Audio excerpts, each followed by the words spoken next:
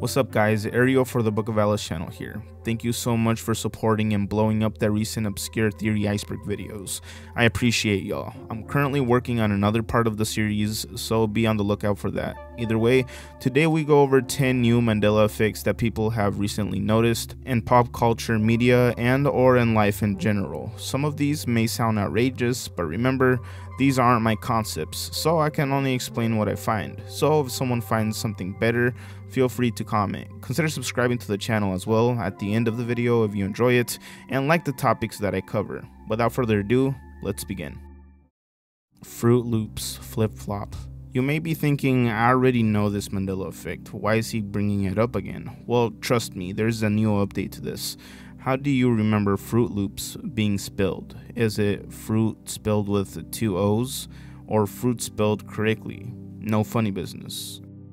Fruit Loops is spelled with 2 O's, spelled incorrectly for creativity's sake. Though this has tripping tons of people up as they remember already going through this Mandela effect once. Some remember that in the old Mandela effect, Fruit Loops was spelled correctly with the U and the I, and that the Mandela effect was that people misremembered it being spelled with double O's, like this of course. This Reddit user's reaction to the change states, wait, WTF, I remember being shocked that it wasn't spelled fruit with double O's, but it is now actually spelled that way. It's a Mandela effect of a Mandela effect. Something that I'd never believe would happen, and it's crazy to think about. It's got some thinking that we're living in a broken timeline. Some think that the correct answer is flipping back and forth in this current timeline.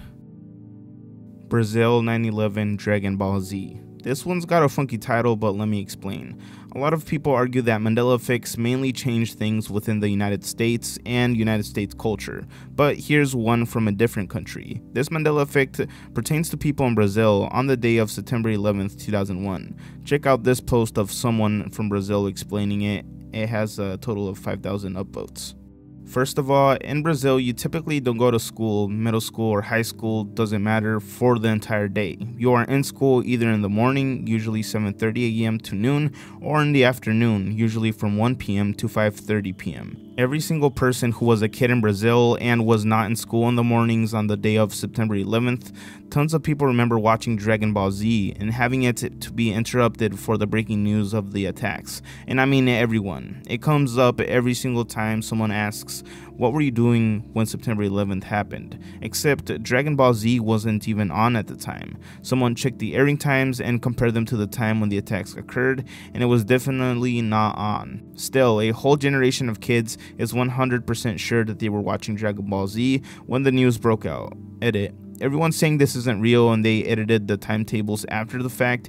You sound like conspiracy theorists. Look up Occam's razor.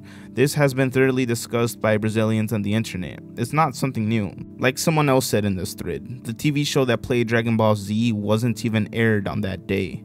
Scary Movie 2, Take My Strong Hand. In Scary Movie 2, there's a bit in which Chris Elliott plays a character that has a small, mutilated hand that grosses everybody out, due to the fact that he uses it while preparing dinner for his guests. Now, there's a very specific scene in which someone is hanging right outside the window and struggles to get back inside. This is where the Mandela effect kicks in. Some vividly remember Hansen, the character with a deformed hand, stating, "Here, take my strong hand," when offering to help him. Although he never says this, he simply states, "Here, take my hand." Although some recall reenacting this scene multiple times, with the punchline being that the strong hand is obviously the non-mutilated one, but instead he uses the mutilated one, which people are uncomfortable with. There are even memes depicting him stating strong hand. Let me know if you guys recall it always being this way. Dragons in the Bible. You know, I remember there being serpents, snakes, and other beasts found in the Bible, vaguely, but not specifically dragons. That's where this Mandela effect comes into play. A large group of people do not remember there being any mentions of dragons in the Christian Bible, although dragons are mentioned at least 35 times in the King James Version, the most popular version of the English Bible. Some people argued this, saying that they only appeared in the Revelation chapter, the final book of the New Testament, the only apocalyptic book in the Bible that is considered canon. Though this is entirely wrong, as the word dragon appears 21 times in the Old Testament alone. This has left some people confused and searching for an explanation. Some have concluded that these dragons were in fact describing dinosaurs. Same thing goes for the creature Leviathan, found in the book of Job, a massive powerful sea monster that some believe was a sea dinosaur, or factually known as mosasaurs. What do you guys think? Does anyone remember these creatures being in the Bible, or were they added later? Michael Jackson's Smooth Criminal. This one is definitely controversial. Most of you guys have probably already heard the song Smooth Criminal by King of Pop Michael Jackson, right? Well, how do you guys remember the bridge of the song going? Is it you've been hit by, you've been struck by a smooth criminal? Is that how you remember it? Well, it actually states in the original recording, you've been hit by a smooth criminal. The line simply repeats, nothing different. Although many others remember the word struck being used in the second line, here are some covers of the song made by people that remember it this way. You've been hit by a smooth criminal. You've been hit by, you've been struck by a smooth criminal. You've been hit by, you've been struck by a smooth criminal. You've been hit by, you've been struck by a smooth criminal. You've been hit by, you've been struck by a smooth criminal. You've been struck by a smooth criminal. You've been hit by, you've been struck by a smooth criminal. Though I'd like to note that in some live performances, such as concerts and such, he does appear to say struck by in the second verse, but not in the first verse, which is a subtle and unexplainable change, explaining maybe why some people remember it this way, though some dedicated MJ fans still remember the original recording containing the lyric. Take a listen to the Argentinian concert version at the 3:20-minute mark, more than halfway in. You've been hit by, you've been struck by a smooth criminal. Converse logos. This one's sure to spark something in the comments, as I see a lot of people arguing about it online already. So you guys know the famous shoe brand Converse, right? And their signature Chuck Taylor model? Well, some people remember the logo facing the outside, like many other shoe brands, in order to advertise the brand even more. Though the logo was always on the inside face of the shoe. Yeah, this has some people tripping out, but not all, as some distinctly remember it being a unique feature to the Converse Chuck Taylor model, due to it facing the inside of the shoe. Spirited Away scene. If you don't know, Spirited Away is a 2001 Japanese anime film written and directed by Hayao Miyazaki, a legend and pioneer in the industry. Spirited Away tells the story of a 10-year-old girl who, while moving to a new neighborhood, she enters the world of kami, spirits of Japanese Shinto folklore, after her parents are turned into pigs by a witch. The 10-year-old takes a job working in Yubaba's bathhouse, the witch's house, to find a way to free herself and her parents and return to the human world. A truly majestic and beautiful movie, I might say. Now, this Mandela Effect comes from people in Japan who remember a scene in the movie differently. They regard it as the phantom ending. Believed to be part of an extended cut, people scrammed to find the scene everywhere across the internet, but it sadly led to nothing, as the scene simply didn't exist. In order not to spoil it for you guys, I'm not going to explain the end, but I'll simply say that it ends on the scene where a tunnel is depicted, though most don't remember it this way. They don't remember that it stops there, and they remember that it keeps on going for a few more scenes, as depicted in this Minecraft reenactment of the phantom ending. So where did it go? Is everyone simply misremembering? Some say that it may have been shown only in the theatrical releases, although this was proven to be wrong by the creator Hayao Miyazaki himself. Shaggy's Adam's Apple. Here is something that may surprise you. Shaggy from Scooby-Doo, the franchise, has never appeared with an Adam's apple in all of the canon series and media up to 2021. And you may say something like, okay, maybe he doesn't have it all the time, but it definitely occurs when he gulps or states his catchphrase, zoink, right? Nope.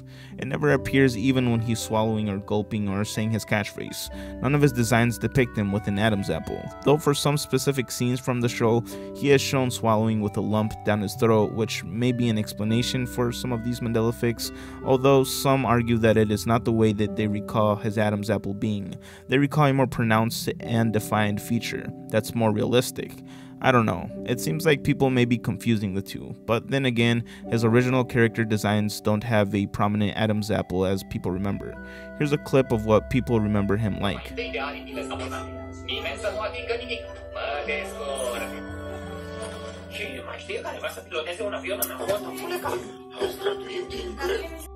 Dogs playing poker. You guys can probably recall the famous painting of dogs playing poker. Now, do you guys recall them wearing green transparent visors in any of the variations of the painting?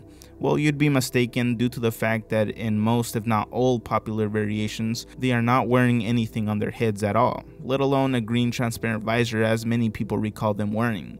There is in this one variation in which a single dog is wearing a green hat, but it's nowhere close to a transparent visor and they aren't even playing poker. Though this is the closest thing that it may have been confused with. Do you guys recall something similar, or is this just a huge mix-up? SpongeBob had shoelaces. This Mandela Effect is in reference to SpongeBob's shoes, and whether or not they contain shoelaces.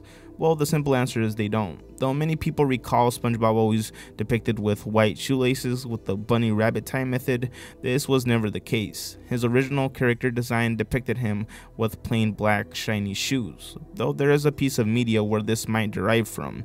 It comes from the Loop-de-Loop song performed by band Ween for the series, teaching people how to tie their shoes, finally depicting a SpongeBob with shoelaces. Hello my baby, hello my... This is in reference to the Michigan J Frog tune, in which he's dancing and sings the famous line, "Hello my baby, hello my what?" What does he say after that? Is it darling? If you thought it was darling, you'd be mistaken. It's actually "Hello my baby, hello my honey," which tons of people recall differently. I can't find a single version of the song online where the word darling is used instead of honey. If you guys have any versions where this is the case, leave a comment. As one Reddit user put it, I sing this all the time to my pets.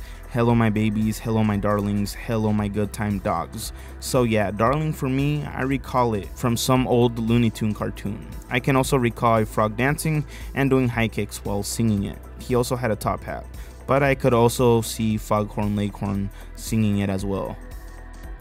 The Last Supper. The Last Supper is a mural painting by Leonardo da Vinci. This painting represents the scene of the Last Supper of Jesus with his 12 apostles, as it's said in the Gospel of John, specifically the moment after Jesus announces that one of his apostles will betray him.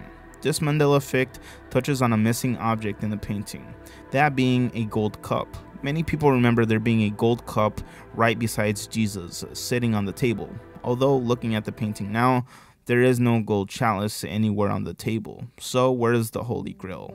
It's on the wall. Yeah, out of everywhere, puzzling tons of people due to it being in a bizarre place. Is this new to you guys, or do you guys always remember the cup being on the wall? And one final question. How many wine glasses are there on the table? One? The Holy Grail? Open your eyes. No single cup. No chalice. Well, that's a bit strange, isn't it? Considering both the Bible and standard... Other than that, thanks for watching, and consider checking out my other YouTube videos if you enjoyed this one. Later.